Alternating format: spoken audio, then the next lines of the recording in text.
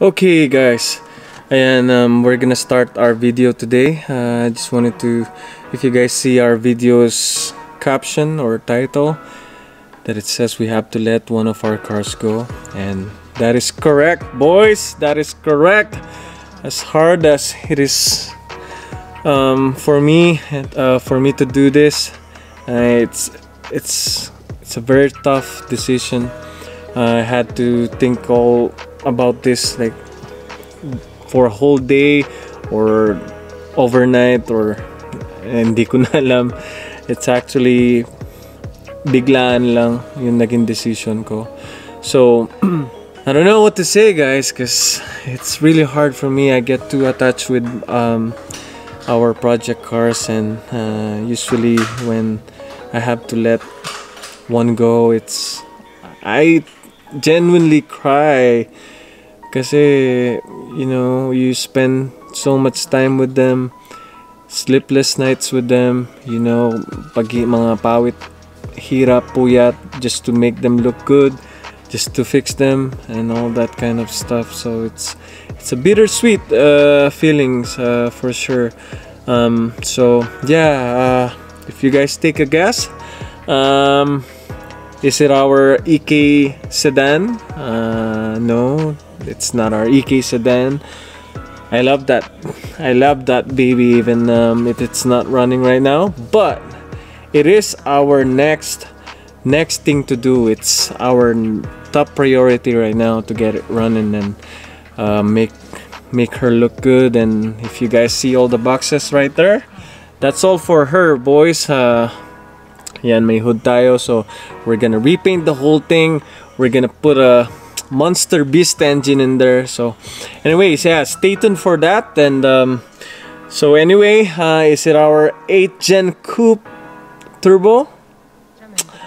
No, it is not our 8th gen coupe turbo. I love that thing as well, but we might be selling that as well in the future eventually. So but for now, it is not the one that we are gonna be letting go. So is it our caravan, daily car van? No, it is not as well. And so it is not our Ram truck as well. So our last in the list is our Sed, boys. Is our Sed. Oh, it's so hard to accept. Like, sinong hindi ma-fall in love dito sa beauty na to? It has the black interior, which is quite rare for the Seds. A manual transmission. It's in pearl white color. For a 2012 year, it only has 55,000 kilometers. So, and then rock chips, not even one. Well, there might be some few, but very tiny ones. And then scratches, nothing that I'm aware of. Dents, just one actually, or two or three, very minor. And yeah, guys, we have to let her go. But you know, as they say, things happen for a reason.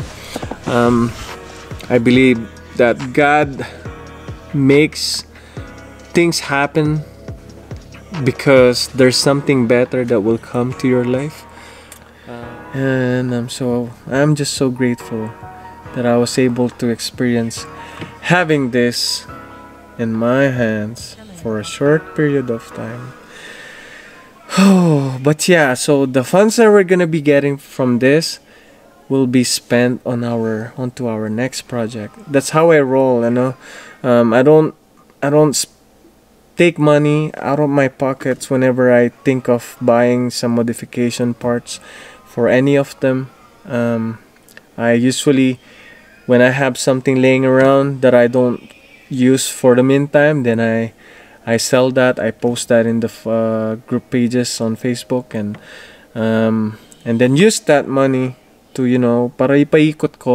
And sometimes tabla lang, quits lang, and usually I do sell with a little bit on top, you know, may konting patong tayo, and which another blessings that it has been working quite good, you know, lately.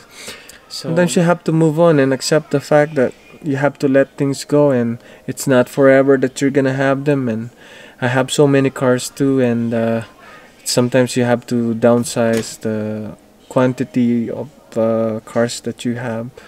And yeah, so that's our next goal right now, to sell the other one. Take a guess, put down in the comment below.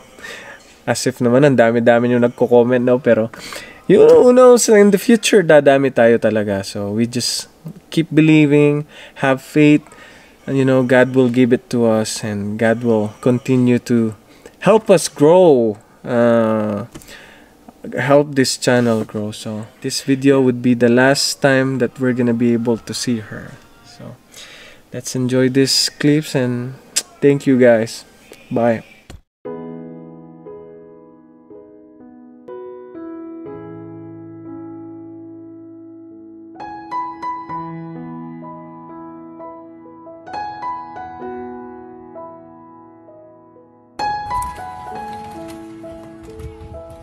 Yeah.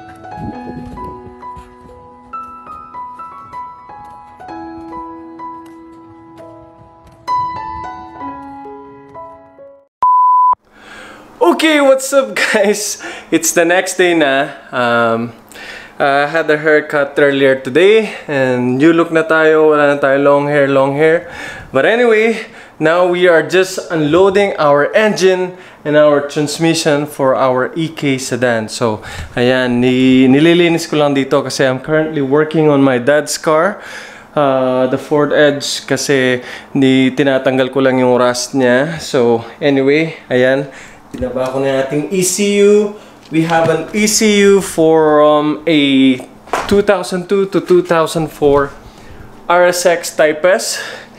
Ano to? So we are gonna be sending this out to exchange for a K-Pro. So, ayan yung ating PRB. Ayan, sa mga gustong mag K-swap dyan. And then we also have our 02 to 04 Type S RSX harness. So, ayan. Ang bababa naman natin ngayon is we also have our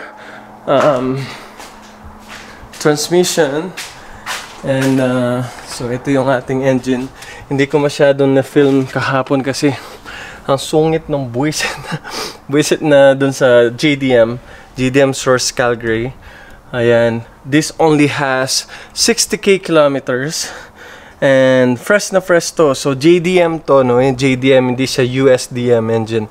So K24A from 06 to 08 na TSX. Ayan, kasi yung 06 to 08 TSX compared sa mga 05 blower, mas makapal yung black ng 06 to 08, ano? So ayan, meron din na tayong transmission from manual CRV 02 to 06. So, kasi ang plan natin is to do an all-wheel drive. So, yan. Abangan nyo, and let's just unload this, guys.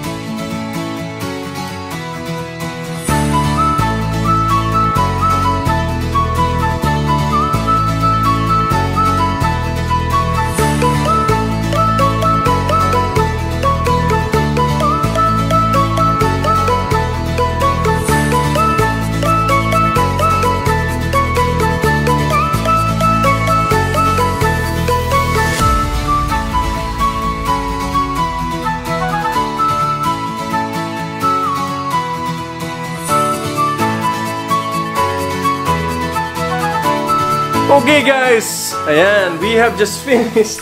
Ayan. Okay, nakakatapos lang natin i-ready and ilagay yung ating engine sa kanilang stand. So we're just gonna clean it up now and wait for our shell to be ready. And tinatapos ko lang to, so this is how we're gonna end our today's video.